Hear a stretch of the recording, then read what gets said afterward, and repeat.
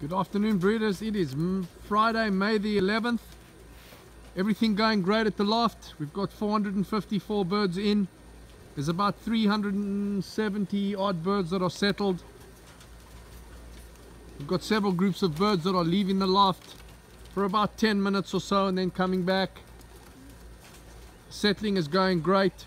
To date, it looks like we've lost 3 birds off the top of the roof.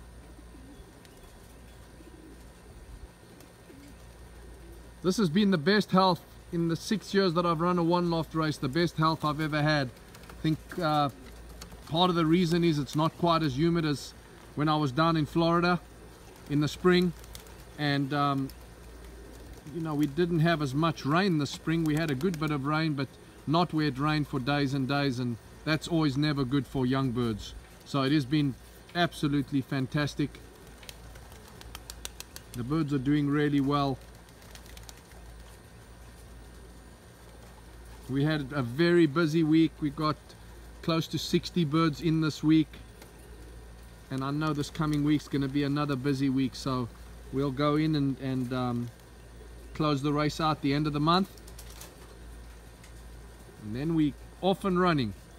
The breeders just want to give you a quick update. Your pigeons are doing very, very well. Everything's going great. I'm actually headed up to North Carolina in I think about 10 days or so, and going to be redoing that trailer. As a matter of fact, I'm probably going to build a completely new trailer. I've come up with a design that I think I can use that might be dual purpose. A training trailer that doesn't have the baskets in it, but then on race days I'm able to put those baskets in when it requires me to hand catch each bird and scan them. But when I need for quick loading, I've come up with an idea which I think might work quite well, so we'll see. But I'll keep you updated on that. Breeders, have a great weekend. Talk again soon.